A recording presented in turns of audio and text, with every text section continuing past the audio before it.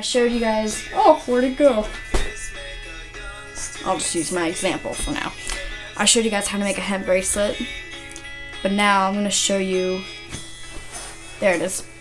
I showed you how to make a hemp bracelet, but now I'm going to show you how to make the adjustable knot on a hemp bracelet, because this is very convenient instead of just putting like a button or a bead to like secure it, you know.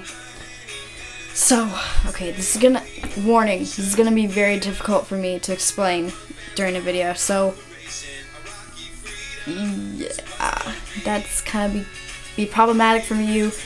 If you know me and you hang out with me and you want to know, then I could show you, but if you know you live somewhere else, then I can't show you. So hopefully this is very good. So you will have your hemp bracelet, and then you have two ends, you know. Hold on, I'm gonna put this on macro. You have two ends like so, and that's where this starts and where it ends. And okay, then you cut a piece of hemp, just regular hemp. Probably, I made it really long on accident, so don't do that. Basically, all you do, you fold it in half, so it makes a loop, and you have these two strings and you put them next to each other,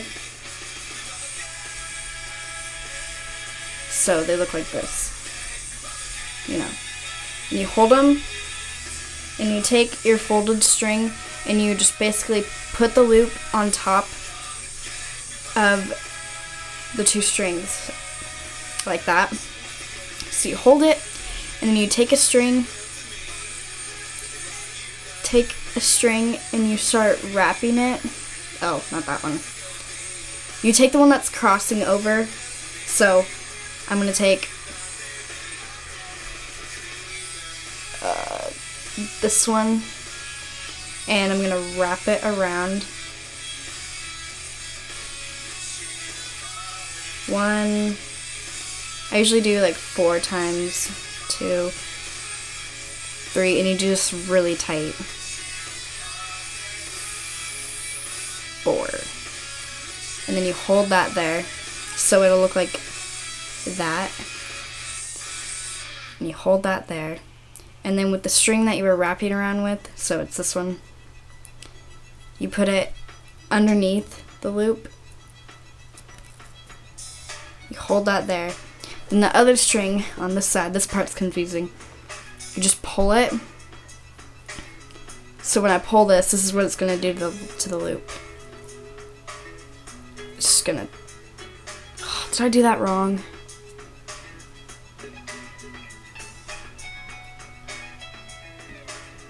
Nope. Wait. Oh god. This is not a very good tutorial. But it'll do. So basically it'll tighten it like that. And then all you have to do from there, you tie it a knot.